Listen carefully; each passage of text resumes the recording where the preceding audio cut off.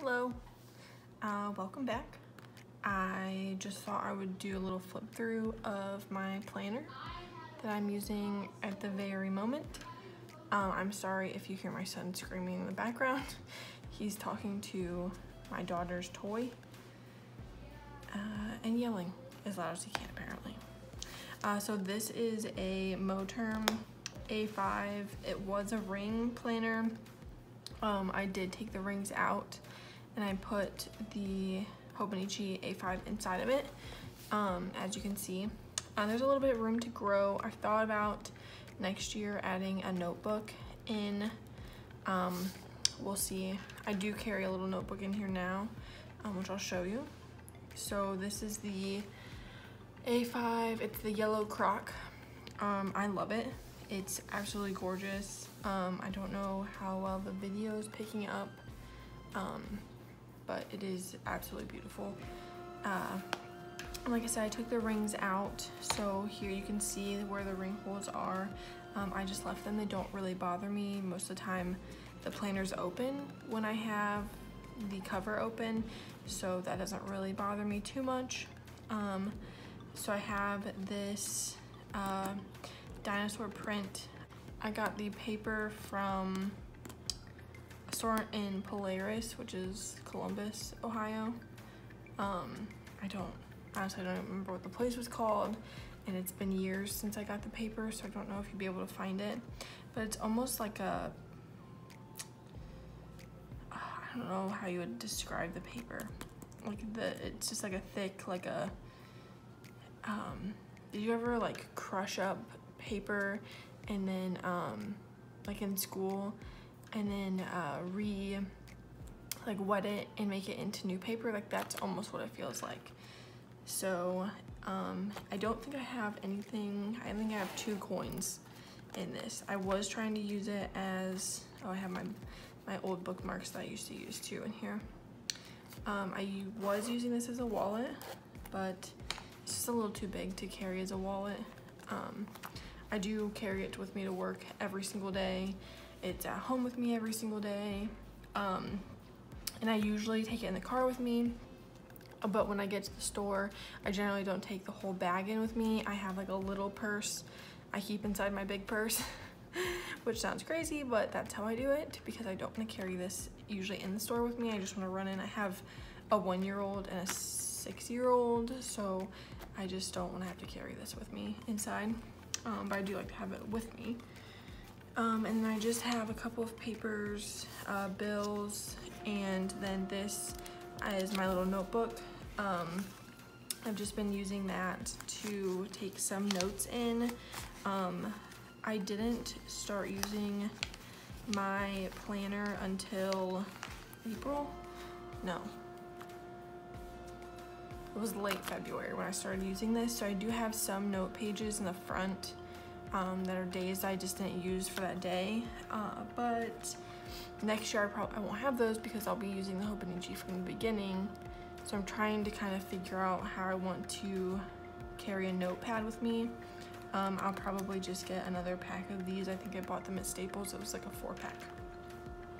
And then I don't have anything back here except for like some different cards and some a Menards rebate. And then I just have my pen on a binder clip, and then I keep whatever, sorry I'm saying so much. I keep whatever Mildliner brush pen I'm using for the week in the pen loop. And then I just have a notepad. This is from $2 Chic on Etsy. And then my HSA card, my tabs, they're just Post-it tabs. And then a washi card with some washi. I got this forever ago, but I've been carrying it so I can tip things in and not have to carry a roll of washi. And I just have my schedule folded up. And then in the back I have the planner tucked back here, and then I've had this tucked into the back, which is just a fuckery flower from Cindy at Cindy Guinterbaldo. She is also like Llama Loves Letters, She has an Etsy shop where she sells fuckery flowers, and this is a rose. I don't know if you can see, but it does say fuckery on it. And I also have the sunflower. It's my favorite. The sunflower one's my favorite. It says bullshit in it. They're hilarious. I don't know where the sunflower is though. I used to keep it in the front. Oh yeah, there it is. There's the sunflower. And then it says bullshit. So, and I just have like my Animal Crossing to-do list, and then this is a store near where I live that has my favorite candy that I cannot find anywhere else. Okay, so then in the planner, I do have a picture of my son, and then I have our family picture, which I need to put an updated one in here too. This is from last year in the fall. And then I use the, I've marked my paydays out on here, and then I use the Calendex as a index. So on the days where there's nothing except for a to-do list, I just put a line. For things that are important, I just note them on the line or the line next to it. Like we bought our generator and did cornhole boards on the same day. So but the 15th had nothing notable. So I just wrote it here and then marked it so it was on the 14th. And I just moved over here, and I don't update this every day. I come back to it and re-update it as we go. And then I have my months. This is this month. Here's today. And I just migrated these tasks because they're on different days. And then I do track my bills on here. I write out the day that were paid and then what bills I have to pay on that day. So, and then here is this week. I just have tabs. You'll see I didn't use, I was trying to see if I could use these weeks for my son's school stuff when we did distance learning. That's why it's redated. But I didn't use these pages because I didn't start until the 24th, it looks like, of February.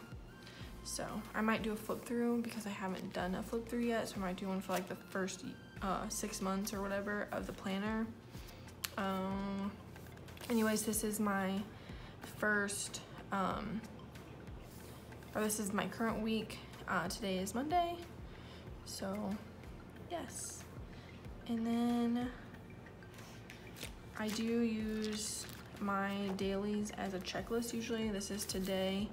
I just made a note about the phone call that I had because I was trying to register one of our calves. It was the first year we've had our own calf, so I was trying to register her this year, and I needed to call and ask them a question, so I just made a little note for future reference, because hopefully we'll have 3 calves next year. So but yeah, that's how I pretty much do it. Then I'll make a list every day, and I kind of pre-plan if I know I have tasks each day. So, and then I'll pre-plan this coming week, or starting the 10th. I'll plan that probably on Sunday. I have a note to film and edit it. So hopefully you guys see that. I don't know when this video is going to come up. I'm filming it on the 3rd. I will probably not post it until, I'm thinking, not this Wednesday, but the next Wednesday, maybe Thursday, because I'm kind of trying to space them out. So maybe Monday and Thursday. So it probably won't be until the 13th, because I'm also going to do, after this, an August goals thing, which I don't know why I'm telling you this because you'll see that video first. So, so you'll probably be seeing this on the 13th. I'm not sure yet, but that's pretty much how I do it. If you have any questions or want to see something specific in the planner, I can leave me a suggestion down below, or let me know like on Instagram or anything like that, and I will try to get that filmed and see if I can't answer those questions. So, all right, well, I guess that's it. I will see you in the next video. Have a great day. Bye.